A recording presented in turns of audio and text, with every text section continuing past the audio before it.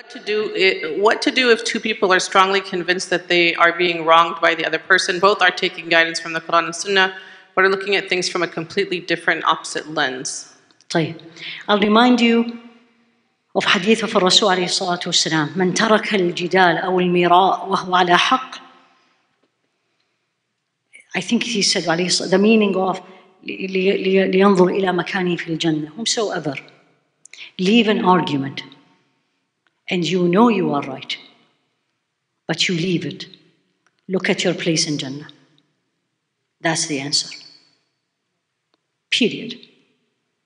Because if you were right and you did it, your place in Jannah. And if you were wrong and you live it and you left it, Alhamdulillah.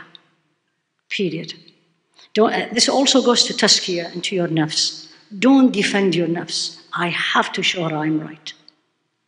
That's your nafs talking. Leave it. Leave it for Allah.